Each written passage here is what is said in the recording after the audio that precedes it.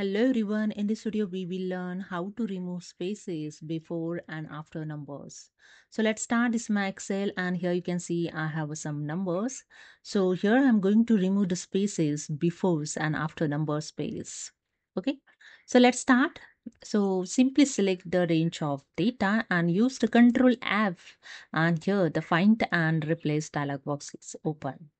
Then click on the replace tab in find word. So here I'm going to find space. So give here the space. So use the space bar and give the space in find what.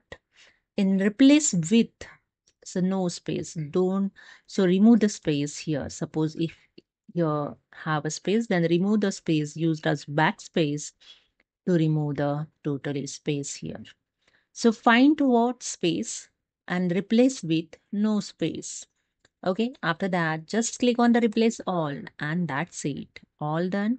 We made 60 replacement. Click on OK.